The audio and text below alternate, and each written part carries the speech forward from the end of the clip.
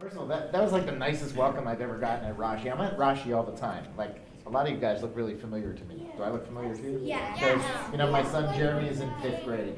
So I'm here for Kabbalah Shabbat a lot. Oh, I know Jeremy. And things like that. Yeah. Yeah, you know Jeremy. He's real hairy, right? Yeah. So it's really, really nice to meet all you guys and nice to be with all of you. And I'm so happy about the invitation that I got through Rashi, through Gateways. It's so nice to be here. And you guys have been learning about disability and especially hearing disabilities in the last couple sessions, right? Great. So they invited me to come in and talk about mine. Now, I'm a rabbi in a temple in Wayland.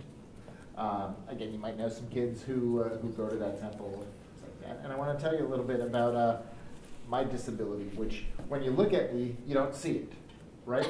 Yeah, but like, if you talk to me for like 5 minutes or so, oh, you do see it? Yeah, You're on my side?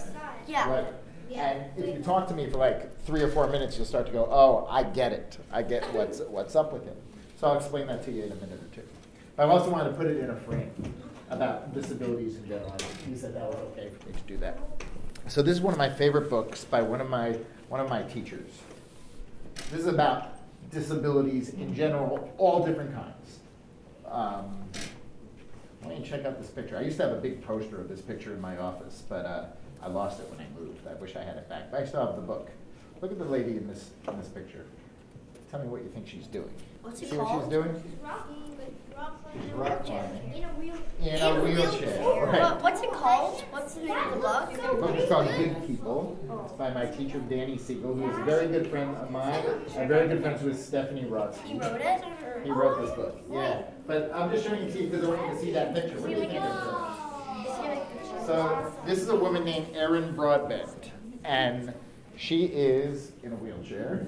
She was in a car accident, was in a wheelchair. And she is, actually, Danny told me he met her, and in fact, she's not climbing up the mountain, she's rappelling down the side of the mountain. I don't know if that makes it cooler or less cool or whatever, but that's her, that's Erin, and she's rappelling down the side of the mountain in her wheelchair. Now, the question we have to ask ourselves when we see a picture like this is, why is she doing that? And the correct answer is not because she's crazy. So she might be, but that's not really germane to our story. Why is she doing that, do you think? You don't know anything about her, but you know a little about her. Make up the story. Why do you think she's doing that? Well, because she probably likes to do rock climbing or whatever, and Because she likes to do it, right. And she probably liked to do it before her accident. Maybe she didn't, maybe it's something new, but she likes it. Good, that's a good reason. Why else? because she's doing it because it's like a way for her to have fun. That's fun for her. Excellent. And? Maybe she's showing people that she can do stuff the same way other people can in a wheelchair. That's a nice answer, too, to show I can do that just like anybody else can, anyone who's not in a wheelchair. Yeah. Maybe she's doing it because she wants to, like, make herself think that she can do anything else and make herself motivated. Excellent answer. And why else? Maybe because she wants to have fun. Because she got in a car accident. She was probably in the hospital for 2 weeks. So she probably wants to look for something to get out and hang around. That's a beautiful answer. And why else? Maybe she's a daredevil. I didn't hear. A daredevil. Because she's a daredevil. Yeah, maybe. Maybe she wants to break a world record. I wanted to break a world record, or? Maybe she wanted to pose for a picture in a book. She wanted to be on the cover of a book, right? Maybe Yeah. she was just doing it for fun. She didn't care what other people thought about her, and she just wanted to do it. So there's something that sums up all of these answers that everybody gave. All those answers might be right, and you can probably think of others. Nobody said because it's a nice way of being outdoors in the fresh air and out in nature and stuff like that. Anybody in the room, by the way, do this? Do any of you guys do this? Ever gone like rock climbing or anything crazy like this? Yeah. Not on a wheelchair. Okay. So you might think about this for a minute and say, why do you do that? Why do you do it? Now don't answer, but think about it. Because I think the correct answer to the question about why does someone like Erin do this is for any of the reasons that we would want to, she might want to also. And part of our job as mitzvah people, we're Rashi students here, we're mitzvah people. Part of the job being mitzvah people is to open up the world to people, whether in whatever way that somebody might be disabled or have a disability, to open up the world for them, to unlock doors for them and say, sure, you can do this. I happen to know an organization in Israel that does stuff like this for people with all sorts of disabilities, not just rappelling and rock climbing, but also parachuting out of airplanes and sailboarding and going skiing on the mountains and things like that, even if you're got all sorts of different disabilities. Scuba diving too. I've seen pictures of people scuba diving in their wheelchairs before, which is mind-blowing to me. So what I really want to talk to you today is about unlocking doors and opening up the world. I've seen a disability skier before. Yeah, you have? It's really Yeah. cool. Did you see it when you went to a ski Yeah, I place was skiing yourself? and they had like a sign that said blind skier, and then there was 2 people helping them. So cool, right? I've seen that before too. So cool. Tell me one more. I know you got a dozen examples of this. I just want to hear one more, and then I'm going to tell you my story and what this has to do with me. Someone skiing and like this thing where you sit down and they're Yeah. these two Yeah, I've people seen that. steering it by themselves with no guide or anything. It is such a cool thing. I saw them actually fall though. Yeah, it hurts. And it is such a cool thing to see, right? And you saw somebody fall when they were doing it. Why? Because you fall when you're skiing, right? No matter what. I've fallen lots of times skiing myself. All right, so we got the idea that part of our job, and part of the thing that's so exciting about stuff like that, is our job is to unlock doors and open up the world for people, no matter what their abilities or disabilities might be. And that kind of relates to me very personally, because I came here today to tell you a little bit about mine. So mine, probably already figured out, probably because the reason why I was invited here. So I don't hear very well. I wasn't always like that. I wasn't born like that. But as I was growing up, I had a feeling that as I got older, that my hearing might get bad. You know why? Because my dad's was like that, and my grandparents was like that. Genetic? I saw that when they got a little bit older, they started to lose their hearing. What did you say? Was it like genetic or something? Exactly, genetic.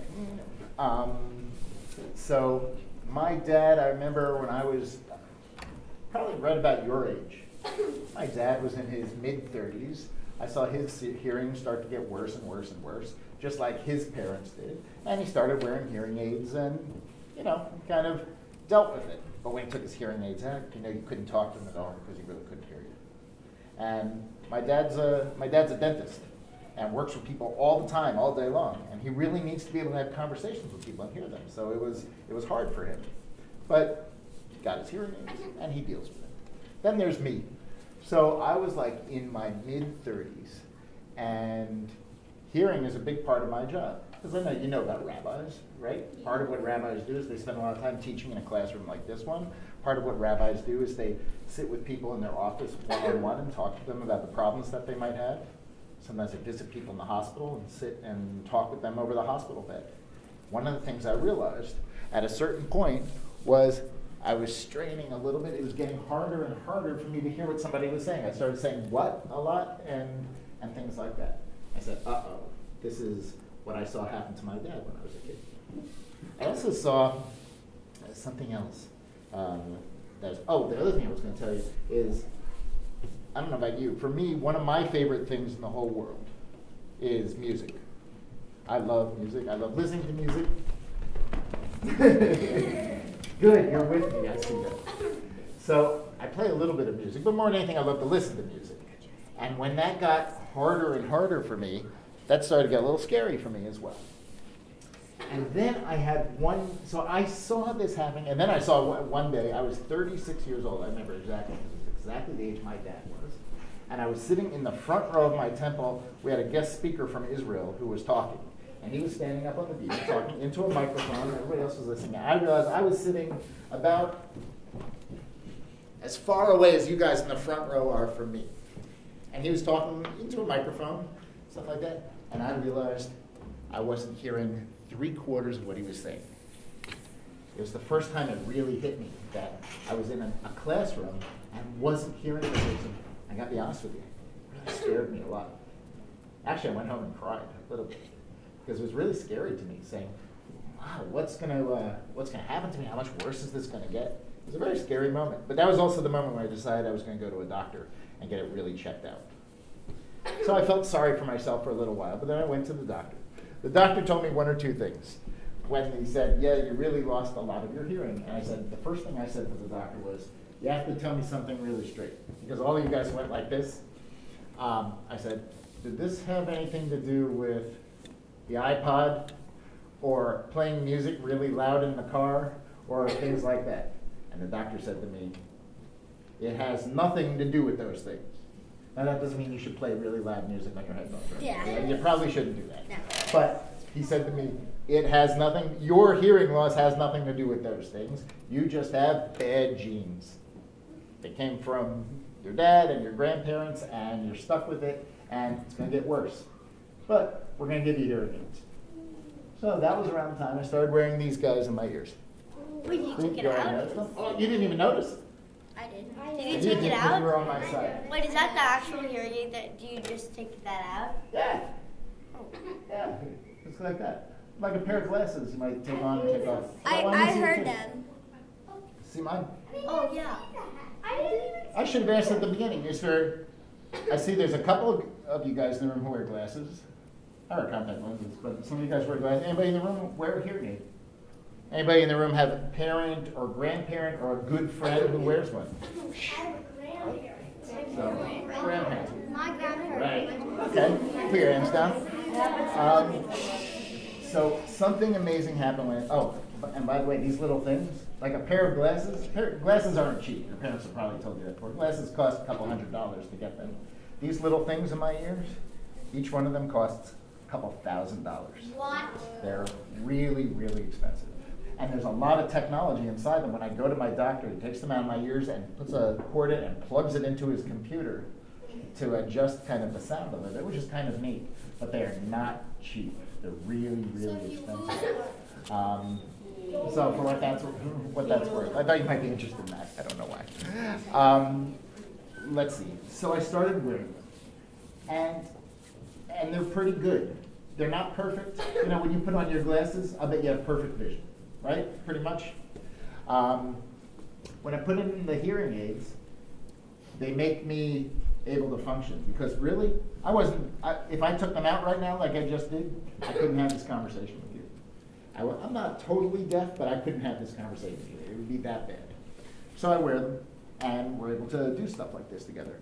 But then I started doing something else, and this is the thing I really want you to know. Something amazing kind of happened, because I have kind of a public life. I teach in the temple, and I have lots of students, adults and kids, and everything in between, and this is what I do all the time.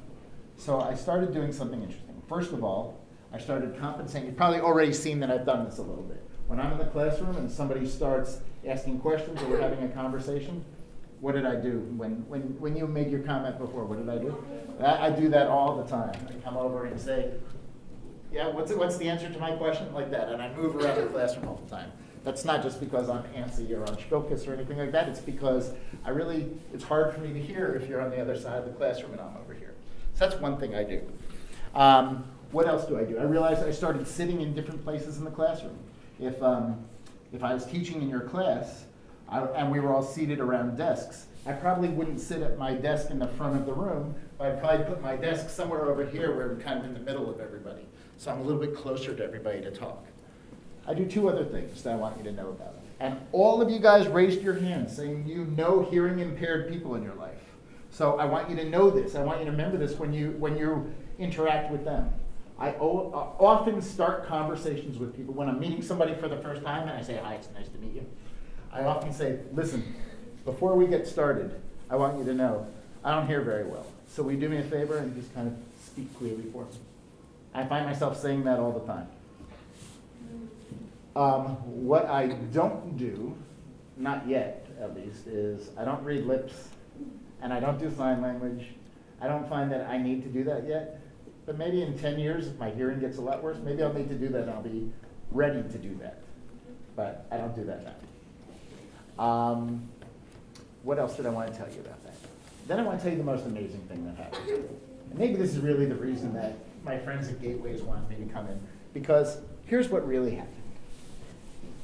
When this first started happening to me, I started feeling bad for myself.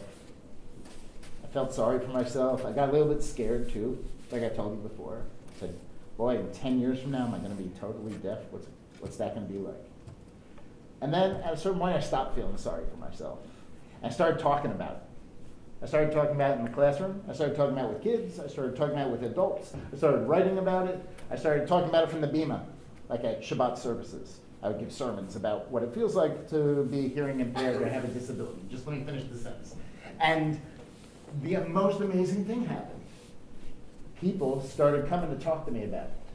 People started making appointments to come see the rabbi and sit in my office and say, listen, I've been denying this for a long time, that my hearing's been getting worse and worse. And then I heard you tell your story.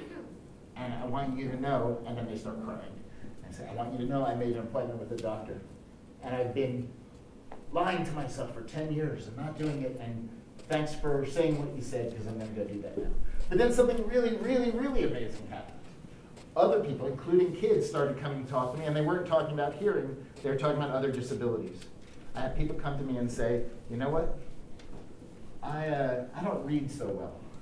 And try as I might, it's really hard for me because I discovered that I'm dyslexic.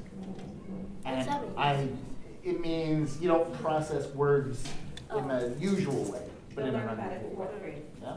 And other people said, you know what, I have a hard time with math. The numbers don't add up in my head so easily. Or I have other kinds of learning disabilities. Or I'm ADD or something like that. Anyway, my point is people came and talked to me about it and said, because I said, I've got my problem, they felt comfortable saying, well, you know what? I got my own problem too. And I learned that everybody's got some sort of disability in some sort of way. And what you have to do is say, this is me, and it's okay. God made me this way. And I have to not feel sorry for myself, I have to celebrate myself. This is my thing. I deal with it. And one of the things I learned from this is everybody's got something that they have to deal with. Maybe your hearing is great, I hope it is, but maybe your eyes don't work well, or maybe your body doesn't work so great, or maybe it's harder for you to learn in ways that the kid sitting next to you in class learns, or whatever. And my message to you I want you to take away today is that's okay. Everybody's got something. And you don't have to feel sorry for yourself. You don't have to feel bad for yourself. And we all learn to overcome these things and be the best people that we are, the way God made us. The second thing I want you to take away from this conversation is this. If you, almost all of you raised your hand and said you got somebody in your life like this who doesn't hear so great. What you have to do is you have to know how to be sensitive to those people. You have to speak clearly. You have to, here's something my kids had to learn. They had to learn that if I'm in this room and they're watching TV in the next room and they go, hey, Dad, I don't hear them, right? And it's really hard to hear somebody coming from the other room. I say, we don't work that way in our house anymore. You can't yell from the basement upstairs or from the other room. You have to come into the room to talk to each other. And most important, to speak clearly and speak loudly, and not to get frustrated if somebody says, I didn't hear you, can you repeat yourself? Those are things that you have to know about how to work with people who are hearing impaired. And those are the most important things I want to say. I guess I also want to say thank you. I want to say thank you to your teachers and to Rashi and to Gateways, especially for letting me come in and have this conversation with you. I got to be honest with you. I talk about this a lot in the temple. I talk about it in the Bima. I've written about it. But this is the first time I ever came in just to talk about this before, and you guys made me feel really good. So thank you for that. And do me one other favor. If you see me around the halls in Rashi, or you see me at Kabbalat Shabbat, come and say hi. Thank you.